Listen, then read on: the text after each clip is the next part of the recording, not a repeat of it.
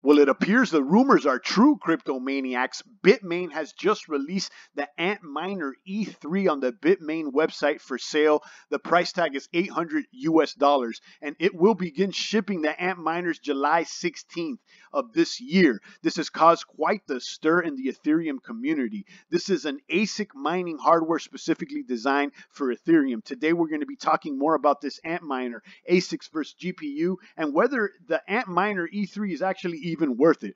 But first, let me send a shout out to all the champagne crypto maniacs out there kabooming in the crypto trenches, all the baby bear cubs who are just entering the space. Welcome to Champagne Crypto the General. Make sure that you are kabooming the like and subscribes buttons right now if you are interested in receiving the good crypto word daily. Getting straight to it, guys. The Antminer, why is it causing such a stir?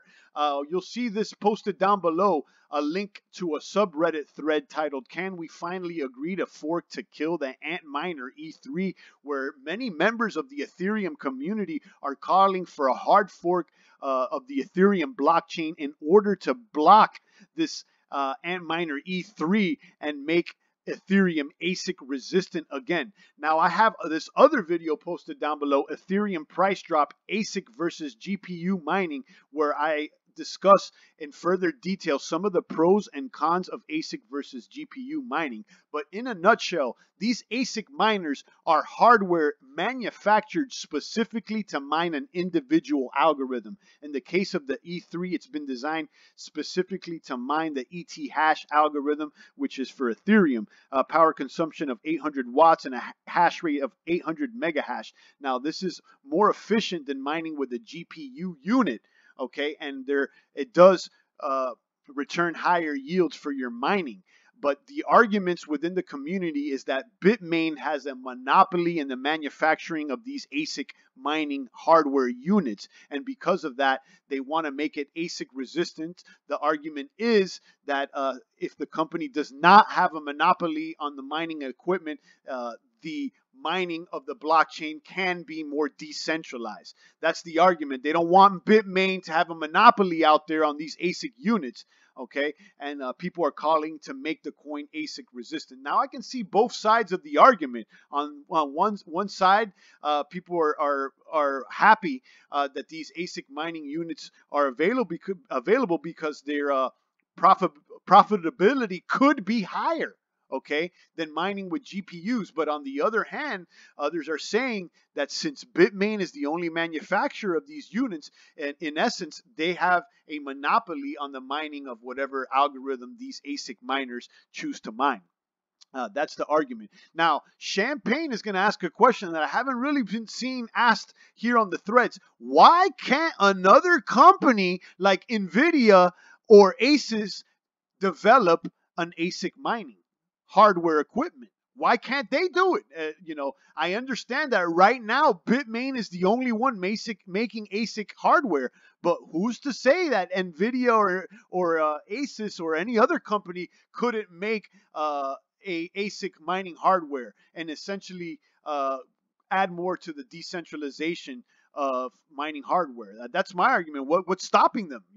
Right now I see that Bitmain does have a monopoly. It seems like they're the only ones booming these machines out the door. Okay, why can't NVIDIA or ASICs do this? And what's stopping them? I don't know. That's a question I would like for you guys to respond to if you have an answer to there, and share your thoughts down below. Is this Antminer E3 even worth it, being that it's shipping in July 16th? Now, if the community decides to do a hard fork and render this unit useless by the time it ships, then you could be out of your investment. You could see down below some of the terms for buying this batch is that they will not accept any requests for refunds for orders of this batch. So, you can't get a refund out there. And there's a limit of 5 miners per user. So you can only buy 5 at a time. And what's also interesting is that they only accept Bitcoin Cash and USD wires are accepted for this batch. Interesting enough, they're not accepting Bitcoin or any other cryptocurrencies. They only want Bitcoin Cash. That's interesting in its own right. So is it worth to get this miner? I don't know. I really don't know. There's a strong possibility that Ethereum could just go ahead and fork their blockchain and render this machine useless. So by the time you get it, you may not be able to use it.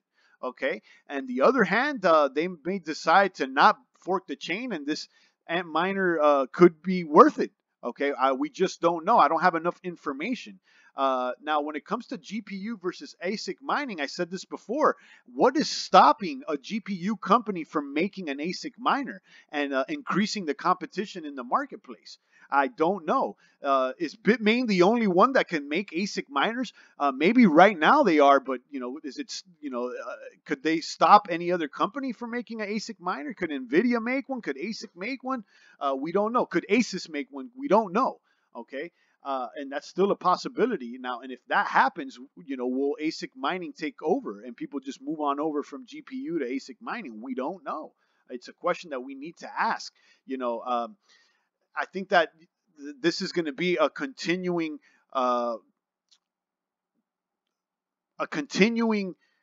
debate. Okay, as quantum computing comes closer and closer, and the hardware equipment keeps getting better and better. I mean, what are you going to do? You're basically you're chasing hardware and technology. On the other hand, some people are saying that Ethereum, okay, is going to soon move over to proof of stake.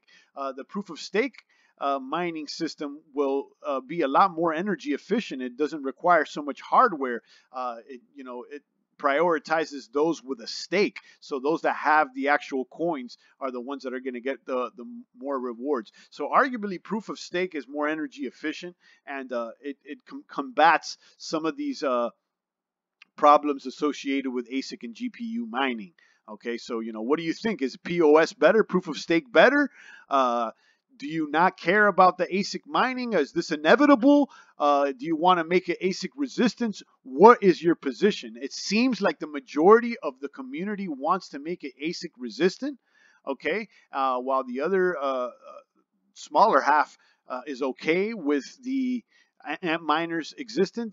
It's a possibility they can go ahead and fork this. We saw something similar happen with Monero. Bitmain did create a machine, I believe it's called the X3, that allows users to mine the crypto night algorithm, which is the algorithm running Monero.